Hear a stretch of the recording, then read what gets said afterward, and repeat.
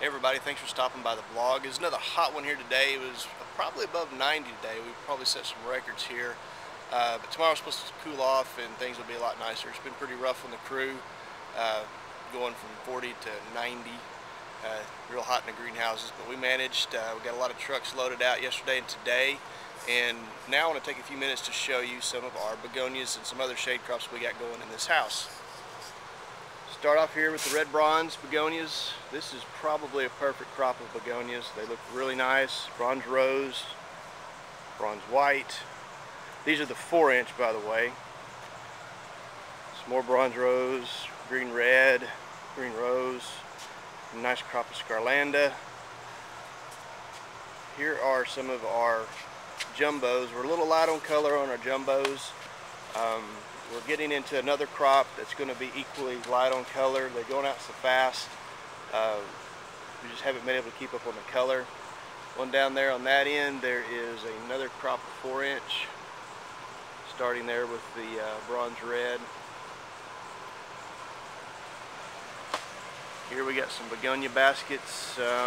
They're getting close. I probably won't put them on the list for next week, but they're getting there, looking good. Here are some 4-inch impatiens, light on color again with these. We also have these mixed containers of impatiens and coleus and foliage, various types of foliage. These look really good. Got some cone coleus buried down in there. Oranges, reds, purples, some white and cranberry combinations. And then that's our last of our first crop of 1204 impatiens. And on down there on the far end, if I can zoom in, just past that white there is our next crop of 4-pack impatiens. Those are going to be a little bit on the small side as well, or not small, but light on color. So that's what we got coming up. We'll have another ready list out for y'all here on Friday. Lots of stuff, more stuff on the list for next week, some new stuff that we haven't had available yet. And then some more crops of veggies. Veggies going fast.